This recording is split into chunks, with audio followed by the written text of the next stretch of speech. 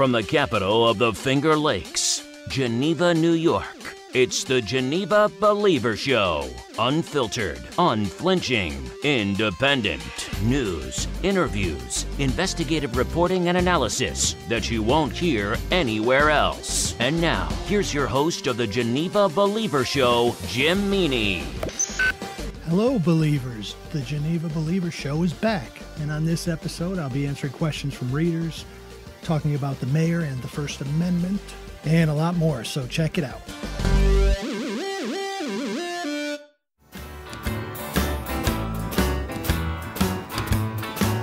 On down Geneva, you'll be your helping hand.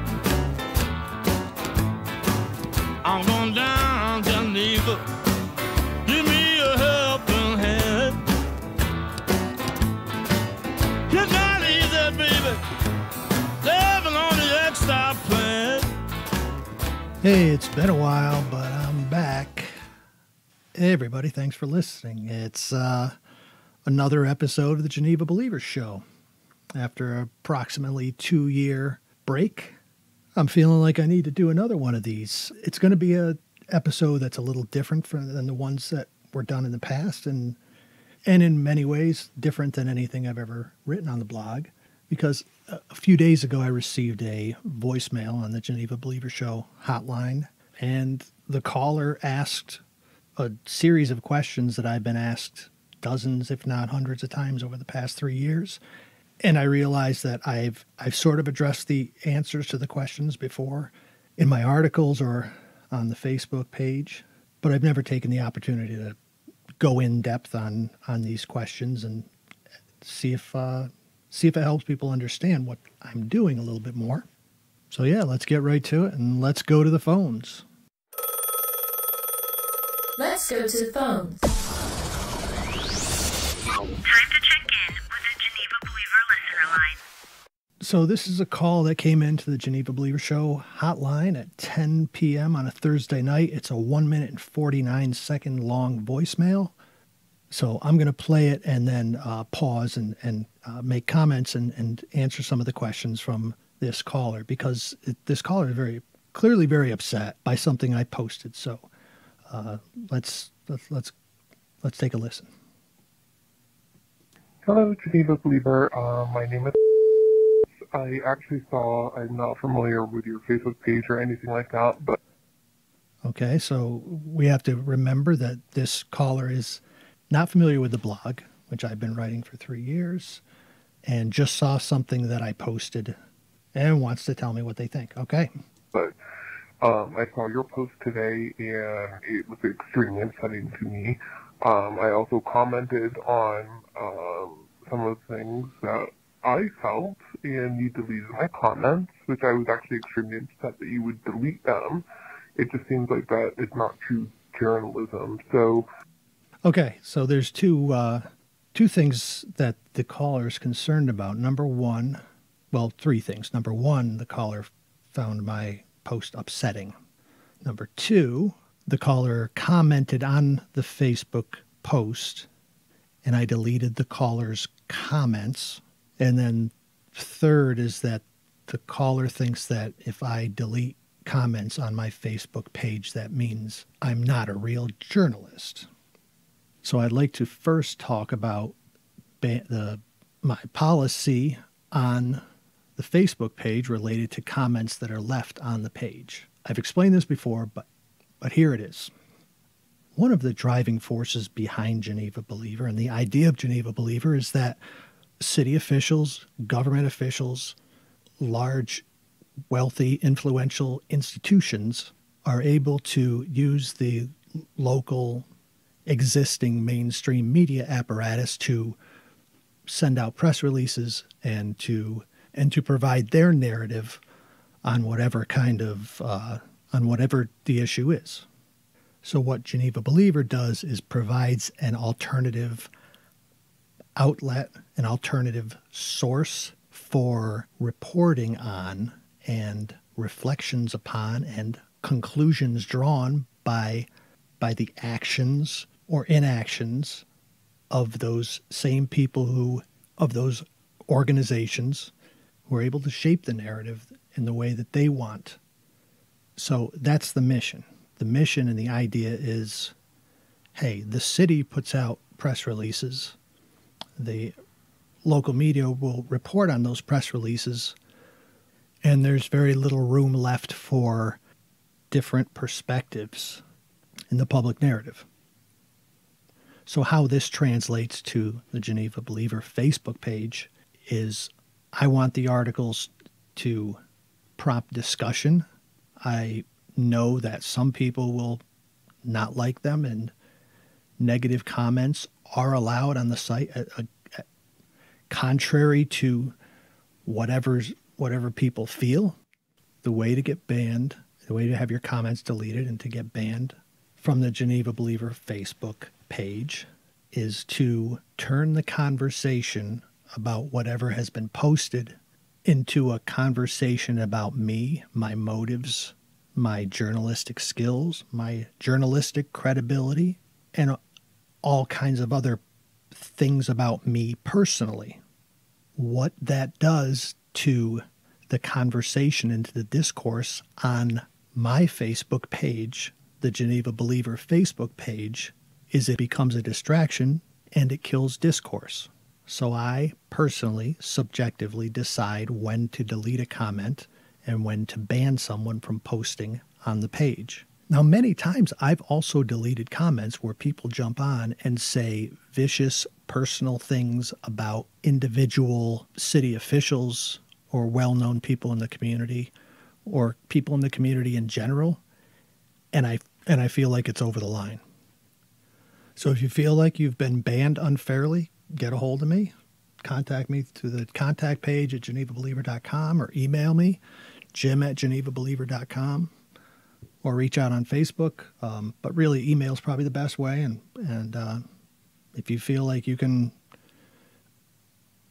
participate in the conversations that go on the Facebook page without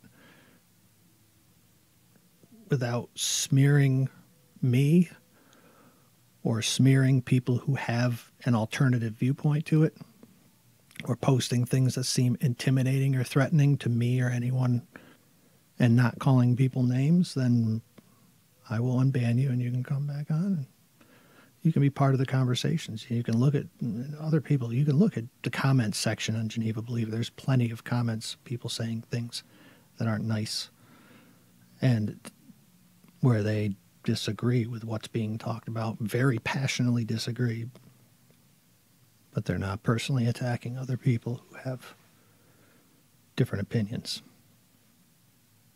Okay, and the other concern expressed by this caller was that I'm not much of a journalist.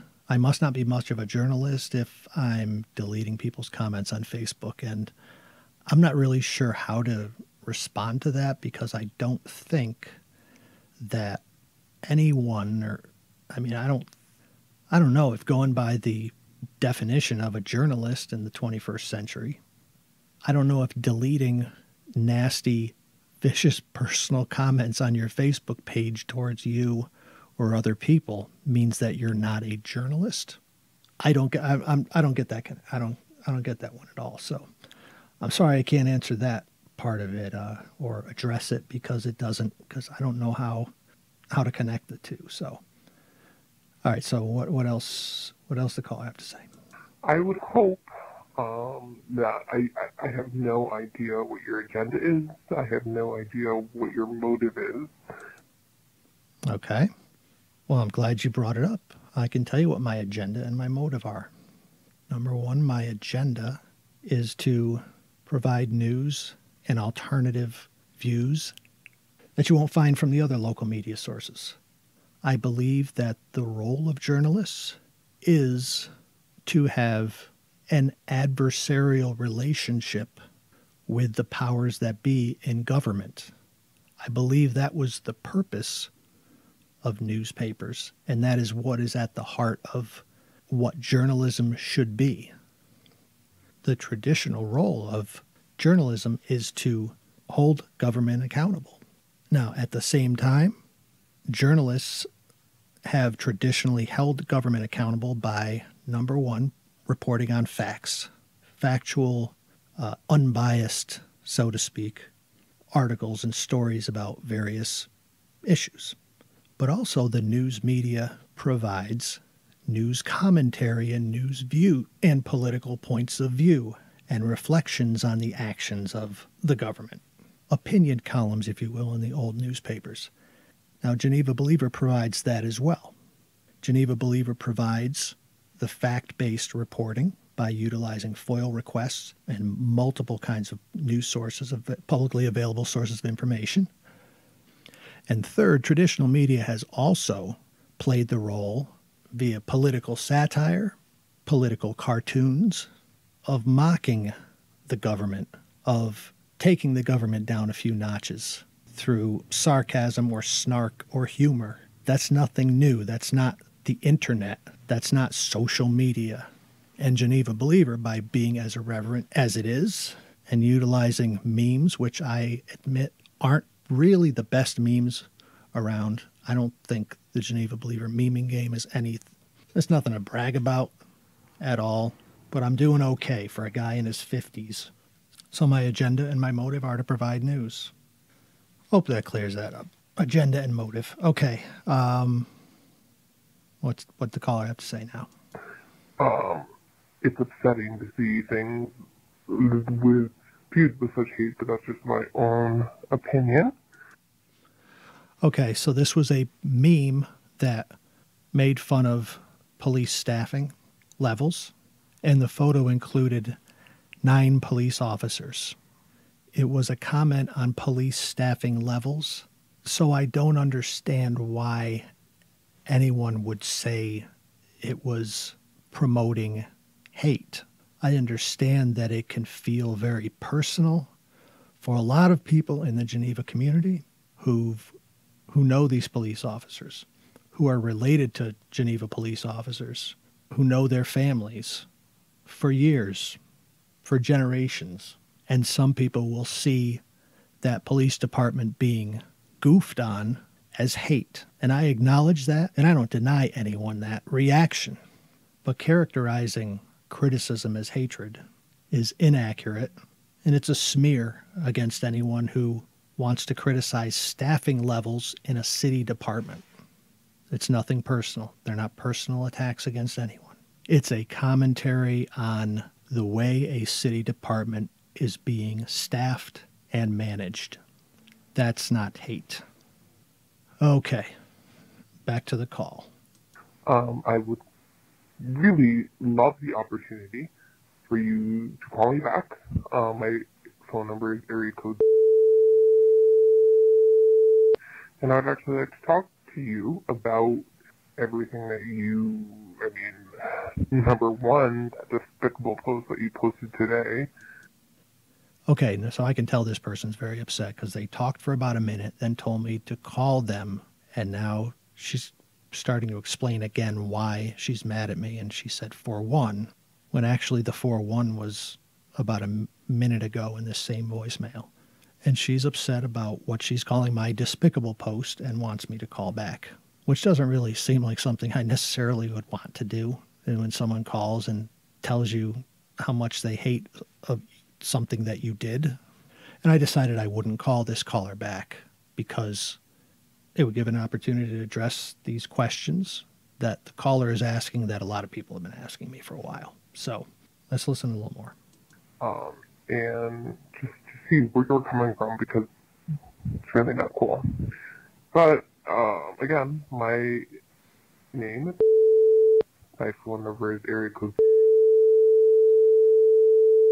I will not allow you to post my phone number on any social media or anything like that, but I would never post someone's phone number on social media. That's weird that you even say that. I've never posted someone's phone number on social media, except for the phone numbers of city officials and city departments. I wouldn't post someone's phone. If someone calls the Geneva Believer Show phone number, I'm not going to post your phone number online. I might end up using your call. If you don't want me to use your voicemail, tell me in their voicemail, and please don't use this in a podcast, and I won't use it. Okay, what else we got here? Please give me a call back so we could talk through this, because I'm having a very hard time I know this person's upset, but the caller keeps referring to their own needs and how upset they are and how we need to talk this out. We don't need to talk this through. I don't really need to explain myself to anyone. I appreciate that you would like to talk, but this sounds like a phone call demanding that I call you back and explain myself. I don't need to explain myself to anyone. I'm doing this because I want to explain myself, because I don't often explain myself. But you're not entitled to a phone call back from me so you can trash me on the phone. All right, what else? Understanding. So you call yourself a journalist. I already explained that. You say that you are a representative of Geneva. I have never said that I'm a representative of Geneva. This is good. This is good that I have this opportunity to address some of these myths, to address some of these conclusions that people have drawn about me and about Geneva Believer and about the work that I've done. For the record, I have never declared myself a representative of Geneva. However, as a journalist, the role of a journalist is to represent the people whose voices aren't being heard, the working class and the poor. That's what I believe is the role of journalism, and that's who I'm working on behalf of. That doesn't mean every single person agrees with everything I write, but that's my motive and that's where I'm coming from. If I write an article and say that members of the community aren't being served by city government, that doesn't mean that I'm asserting some sort of representation over people. That's just how journalism works. Okay, what else we got here? And how you say that you're representing the greater good. I don't know if I've ever used the phrase, I am representing the greater good, but I'm not ashamed of the work I'm doing. I don't apologize for the work that I do. And I think that the work that I do makes Geneva a better place in the long run. Okay, we're almost done with the call here. A little more. Don't get it at all, but hey. And that was the end. I don't get it at all, but hey. Well, hopefully the caller is listening to this episode as well and hopefully getting a better understanding of why I do what I do. And I want to thank the caller for giving me an opportunity to answer a lot of these questions for a lot more of my readers. This is the Geneva Believer Show. On page 1 of the Insights section in the Easter Sunday 2020 Finger Lakes Times, Mayor Steve Valentino made a guest appearance with a piece called Stop, Just Stop, a message from Mayor Valentino. Now that's quite a headline. Stop, just stop. Seems like the mayor is publicly scolding someone. I wonder who he's scolding. Anyway, the mayor's piece, which I'm not going to read all of, at one point in the piece, the mayor directly references Geneva Believer. Now, like other city councilors who also lack political courage, Mayor Valentino wants to criticize and smear Geneva Believer without actually sticking his neck out and saying that it's about Geneva Believer.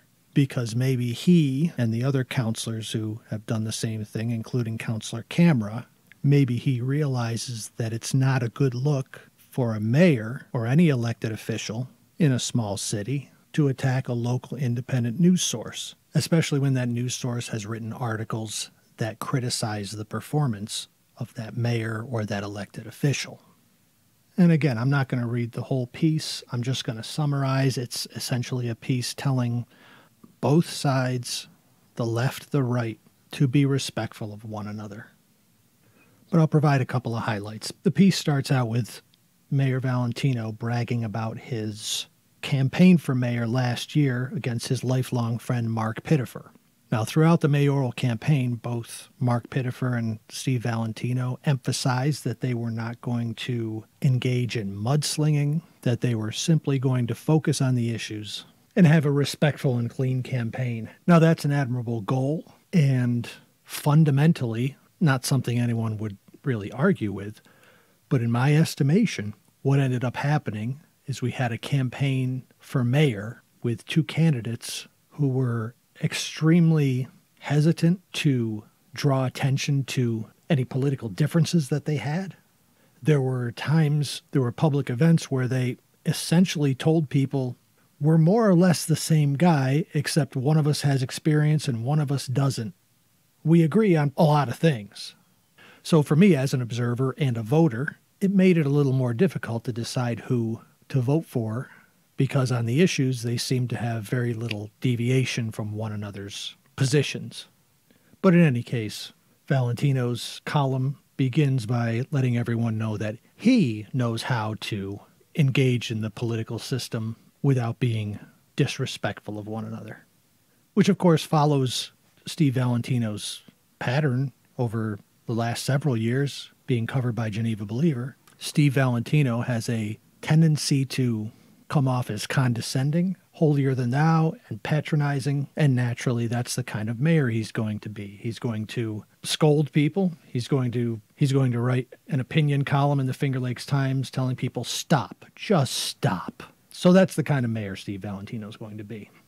So after talking about his campaign for mayor last year and how respectful and noble he and his opponent behaved, he says this, quote, I wish I had the switch that could have turned off one vicious social media site a long time ago, end quote.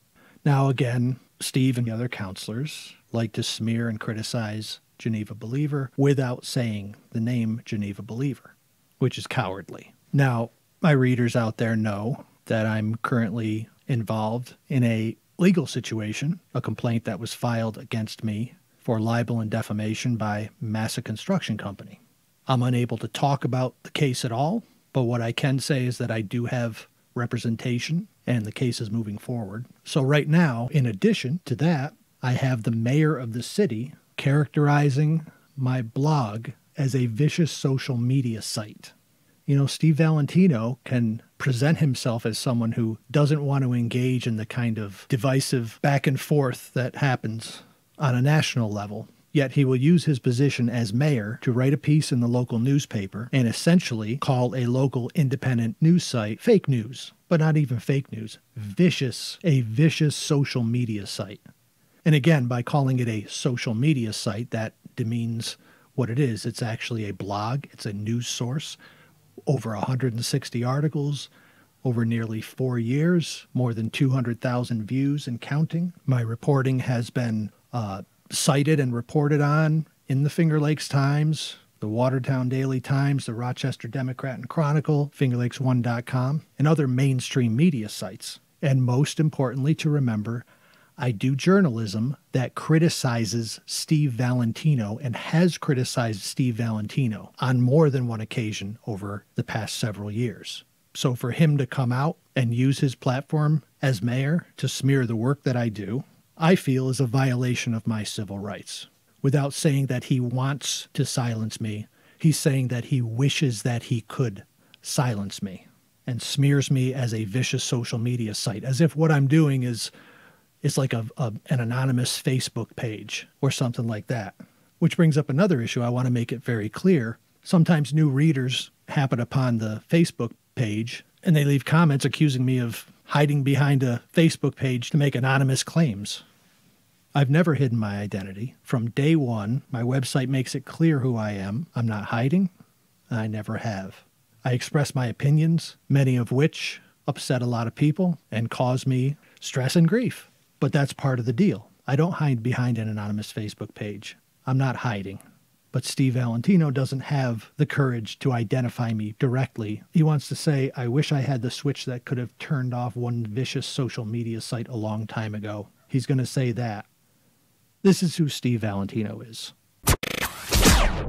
You know, last year in 2019, in August, I was asked to appear on a podcast on fingerlakes1.com to discuss media mergers and the state of journalism, locally and nationally. The show was hosted by Josh Durso, and guests included myself and also Ted Baker, host of Finger Lakes Morning News on Finger Lakes News Radio, and Stephen Keeler, who's the chair of the Cayuga Community College School of Media and the Arts. During the podcast, Ted Baker made some very interesting and important comments about the state of journalism today, specifically the state of investigative journalism and why a lot of mainstream outlets and newspapers are no longer able to do the kind of investigative journalism that was done for years in the industry with the exception of large media conglomerates who have the staffing and the time and the funding to do those kind of investigative pieces. First, Ted Baker talked about how local media outlets today don't have the staffing or the funding to do in-depth investigative pieces. He also made these comments. Very interesting. Check it out. To go back to what you were talking about before, what led to all this, newspapers also were backing away from investigative journalism anyway, because that's the problem with advertising-driven media. Do you go after the investigative story that may wind up involving the president of your biggest advertiser? Or in the case of a small-town newspaper, how many times do you see the publisher of a small-town newspaper and he's also the president of the Chamber of Commerce? You know, how independent can you be? I mean, that's, you know, Jim's not beholden to anybody, and so he can go full speed ahead and tell it like it is. You don't have to worry about who you're going to offend. Ted makes some great points there about independent journalism and the kind of the freedom an independent journalist has. And I'll also take this opportunity to point out to some of my readers, I've heard from some readers who say, you're not independent. You're speaking out in favor of certain policies, and you're speaking out against other policies. You're not independent. And my answer to that has always been, I'm independent of any kinds of influences, like Ted Baker is talking about, personal, professional influences. Advertisers. I have no advertisers. And because I'm not a longtime Geneva resident, I don't have the same kind of personal relationships, professional relationships, and loyalties and biases when it comes to the actions of public officials that people who've lived here their whole lives may have. Not that I'm saying there's something wrong with having loyalties and personal relationships with people. It just helps illustrate the fact that I have more freedom to say what I feel needs to be said, and that's because I'm an independent journalist. And also, if Mayor Valentino or others are still confused or have questions about what a journalist is, I'll just play another little clip from that podcast from last August with Professor Stephen Keeler responding to a question from Josh Durso about my blog and the environmental blog run by Peter Mantius, and how blogs fit into the definition of journalism today. And here's what Stephen Keeler had to say. Well, I mean, let's face it. You know what Jim does, what Peter Mantius does. I mean, they're journalists, and they're legitimate journalists, and they're providing a very, very valuable service to the communities that they're in. And we call, the term for that now is the citizen journalist, and that has a lot of value to us as citizens and as taxpayers, to have people like that, keeping an eye on government, keeping an eye on how government spends our money and the decisions they make. And I would add to that, in addition to seeing myself as a citizen journalist, I also see myself as an advocacy journalist. As I've explained, I do the work I do to try to expose conflicts of interest or other underreported things that go on in Geneva government. And I do that because when I look around, I see two Genevas. I see one Geneva where there are people who have certain social and political advantages. That's one Geneva. And those people have those advantages because of their family name or their political or professional connections or the size of their bank accounts. And that's one Geneva. And then the other Geneva lives under a different set of rules and expectations. Now, the first Geneva that I mentioned, they have the influence and the power over the lives of the second Geneva that I mentioned. So as an advocacy journalist, I advocate for that second group of Genevans. Stephen Keeler also had this to say during the podcast. If we're lucky enough to have somebody like Jim, then you're in a community where you're informed. So getting back to the mayor's Easter Sunday scolding of the Geneva community, he goes on to tell everyone to just stop and take a look in the mirror. Realize that you can make a conscious decision every day to be a better person, to be a positive influence, to be a better father, mother, brother, sister, friend, neighbor, worker, business owner, community leader, or just you. And the you is all capitalized. Now, again, I'm not reading this whole letter, but there were other ways that the mayor scolded certain people in the community in the rest of the column. But then at the end, he's going to tell everyone to make a conscious decision to be a positive influence. After he just smeared a media source that he doesn't like because it writes unflattering things about him. And he wraps up his piece by, of course, taking the high road, telling everyone he's pretty easy. Just ask, give him a call. He's not afraid to communicate openly. He's available and approachable. But he says, and I quote, "I choose not to enter into the toxic environments that have no true effect on creating change." End quote. You know, I'm proud of the work that I've done with Geneva Believer over the past 3+ years. I've drawn attention to conflicts of interest. My reporting on the Geneva Foundry disaster, I believe, and I've been told by many people in the community, had a significant effect on how the city eventually responded to the crisis, which I think is a positive effect of creating change. I wrote about Jack Montesano long before Jack Montesano was arrested by the Geneva Police Department for choking a woman who was in custody, allegedly strangling a woman who was in custody at the police department with cameras on that Jack Montesano knew were on. Now, while my work didn't create or affect change specifically, I don't think my work had anything to do with Jack Montesano's choking a woman, allegedly, or his arrest, but I did warn people about Jack Montesano. I believe that my reporting had a positive effect on the city manager search. I think that I helped bring a lot of attention to issues around the Downtown Revitalization Initiative, and I believe that my work helped improve the outcome of that effort. My reporting on the budget process and other things that I've reported on that have resulted in positive outcomes or have shown to be, or stories that have proven to be more credible down the line after I've written about them.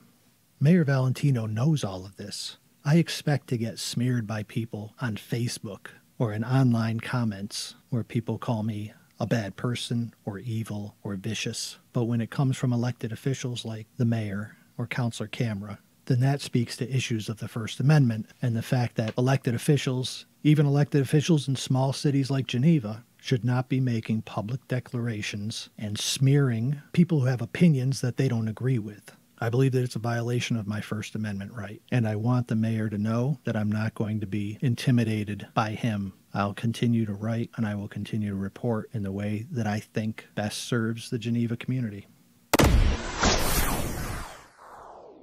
Okay, now, and following the theme of this podcast, which has been addressing misconceptions and questions about the work that I do, I'm going to do a real short segment here called Is It True? Is it true what they say about you? Now, I've seen a significant number of people on Facebook who are making a claim about me, and I'm going to ask you, the listeners, what you think. Is it true or is it not true? The claim is that before moving to Geneva, I lived in Ithaca, and that for some reason I was run out of Ithaca and I ended up in Geneva. So what do you think, folks? Is it true? Well, I'm going to give you the answer right now.